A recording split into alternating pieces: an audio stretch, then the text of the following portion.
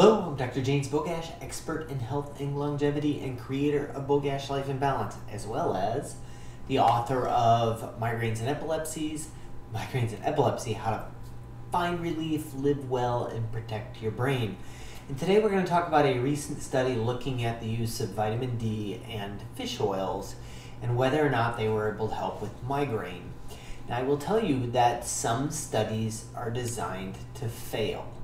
And I've seen this lots of times over the years where, just an example, there was a recent study looking at vitamin D and vitamin A in use of some type of liver injury. And it's nothing I would have ever thought. And sure enough, the study didn't show any positive effect. But that totally made sense because you wouldn't use vitamin A and vitamin D to help protect the liver. And so it was one of those studies that was designed to fail. And this one is not too far off.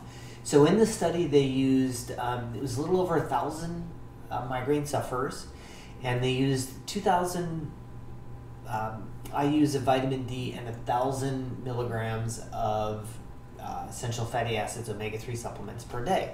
Now, two things to comment on that is, first of all, those are just low dosages, period, let alone somebody who's got a chronic condition like migraines. As an average, I typically recommend 6,000 IUs of vitamin D and at least 2,000 milligrams of fish oils a day. So for somebody with a problem, like, that's way under what they should be taking. So that's the first thing to point out. So obviously in this study, they didn't find a positive benefit of that, but they wouldn't have. The other thing to understand is that supplements are not drugs. They are not designed to work by themselves to fix anything. They are all part of the package. That's the frustrating thing, that when you look at clinical studies that look for supplements, they try to use them as drugs. And they're not designed to do that. That's something that's very important. So certainly you could throw other things, certainly vitamin D, potentially fish oils. Magnesium is high on the list, feverfew.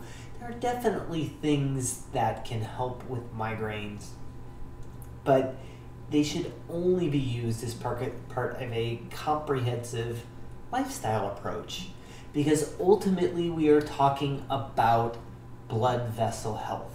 When we're talking about migraines, we're not talking about, when I say that they're related to blood vessels, this isn't the old, oh, well, the blood vessels constricted and that caused the aura, and then when the body responded and opened up the blood vessels, that's where you get that pounding migraine headache.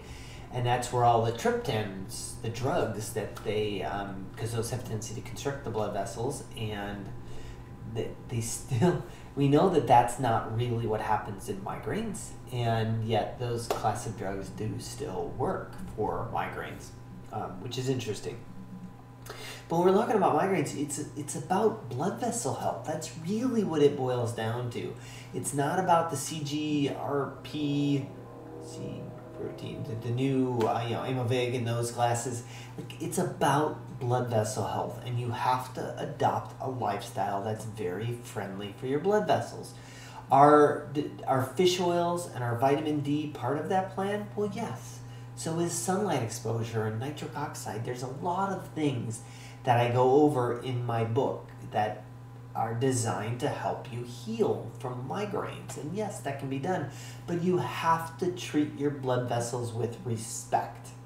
Until you do that, anything, including most drugs, are just going to be a band-aid, because you're not fixing the underlying problem.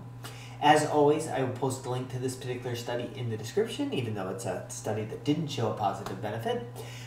Make sure you like this video, share it with somebody who you think needs the information, and subscribe to the channel.